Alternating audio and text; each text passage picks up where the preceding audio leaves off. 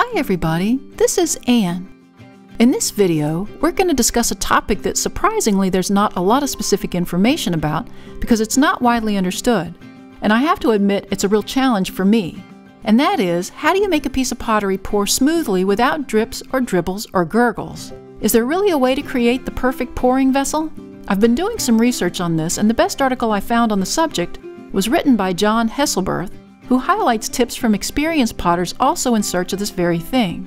Coming up, I'll demonstrate 3 throwing techniques to create spouted vessels, and with each design, we'll implement the tips from John Hesselberth's article. Finally, I'll test these out to see how they flow, to see if there's any gurgling, and if any of them drip. The first design is to just throw a simple cylinder and pinch an open spout pourer. I started by pushing down on the clay from the center of the mound with the side of my right hand. I then coned the clay up and pushed it back down until it was totally centered. I opened the mound and pulled the clay towards me to widen out the wall.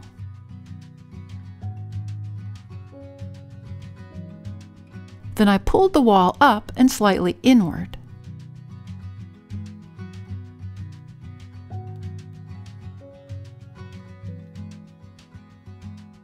I used my red rib to smooth the clay on the outside and then on the inside.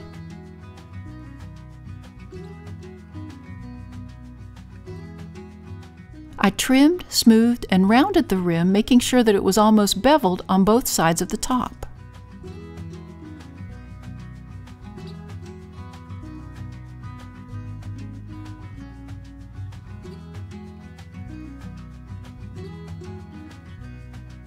I used a trim tool to trim away excess clay at the bottom of the cylinder to round it a bit. Finally, I used a long-handled spatula to clean out the water and the sludge from the floor.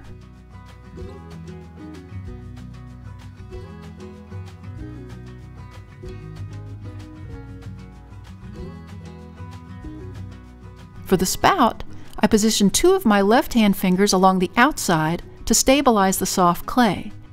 Then with my wet right index finger, I began to stretch the clay outward along the very rim to form into the spout shape.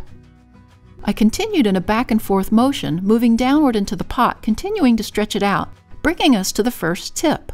You need to have a smooth taper of the clay from the inside all the way to the spout end for a consistent flow.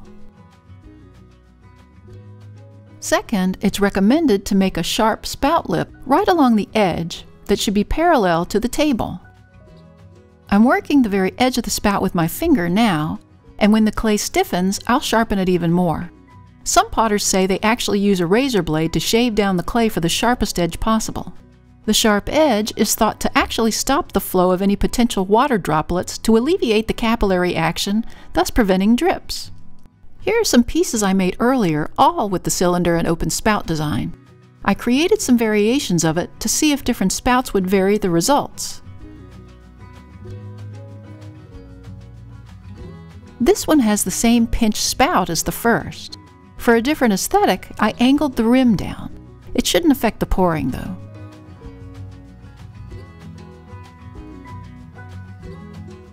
On this design, I actually cut out the spout area on the body and hand built a spout and attached it.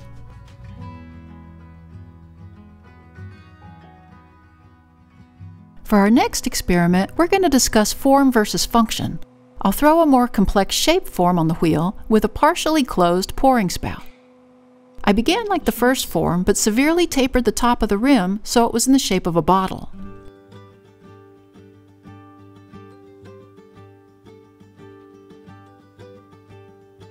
I smoothed out the sides with a rubber rib.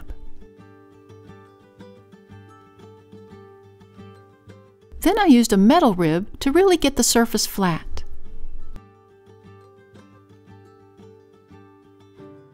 I trimmed the rim, then beveled the outside and inside to thin it out. I softened the edge with my fingers. I used the end of a paintbrush to smooth the inside of the spout area like we talked about in step 1.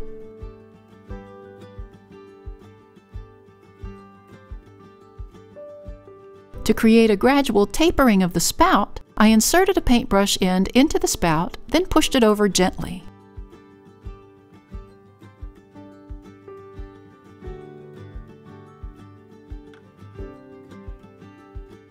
This created a ripple in the clay along the body. I could leave that, but I pushed the ripple back inward and tried to smooth it out, making a nice flowing vessel. Along the back side of the piece, I cut out a thin leaf shape of clay. I then stretched the clay to form a funnel opening that I could pour liquid into.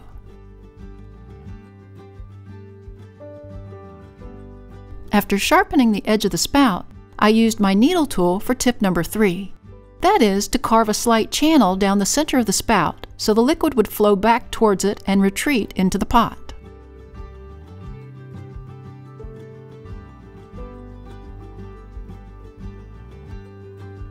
This brings us to tip number 4, where the area under the lip should always be uphill to the flow of the liquid to avoid the chance of liquid escaping.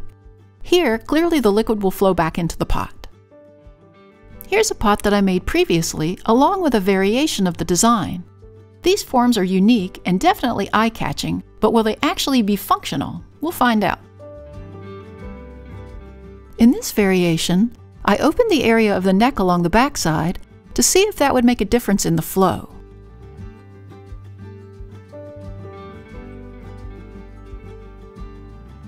That brings us to creating a pourer with a closed spout. My favorite design with a pouring spout is one where I start by throwing a closed form on the wheel. These can take some practice to achieve, and I have a video if you want to see more details. Check out the link above. The trick is to start narrowing the form several inches below the rim to create a gradual taper, then work your way to the top. If you continue with the gradual taper, eventually it'll close.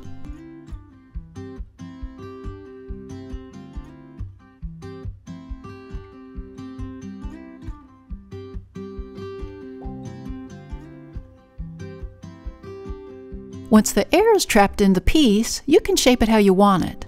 I prefer the shape to be a sort of an elongated egg shape. I trimmed the bottom to get this form.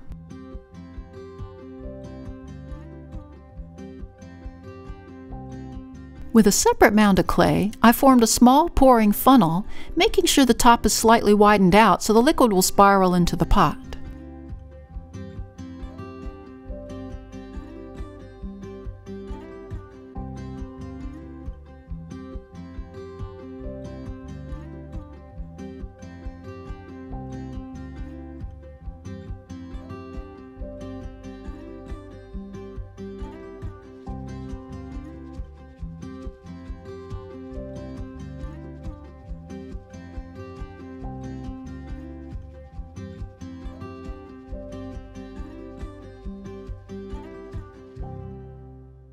With that same mound of clay, I created a small spout.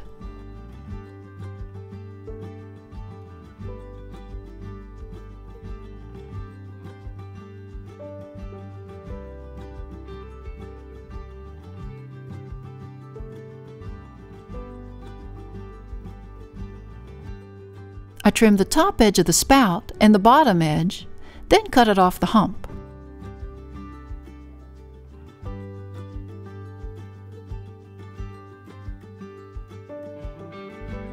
This brings us to the 5th tip, that a closed spout should protrude no more than 1/2 the diameter of the body of the pot. The spout can be tapered or in a tube-like form. This one is tapered, but as you can see, it will not exceed that rule. My research also recommended that when attaching the spout, it should be almost level or a little taller than the top of the pot to avoid spilling when filling with liquid. Normally, I wouldn't attach this until the pot was leather hard, but of course for the video, I'll show you my vision of how this goes. Now here's one I made previously with a little cork-style lid that fits into the collared part.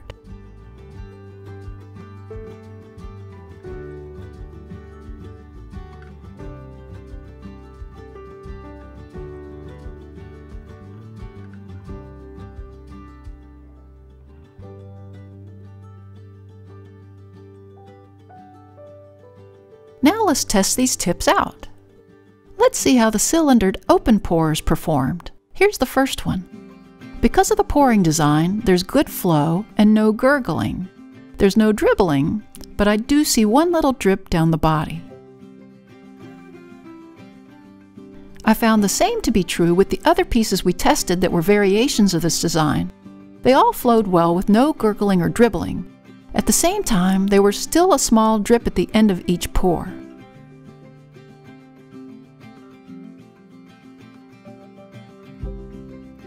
Here's the first tilted pour.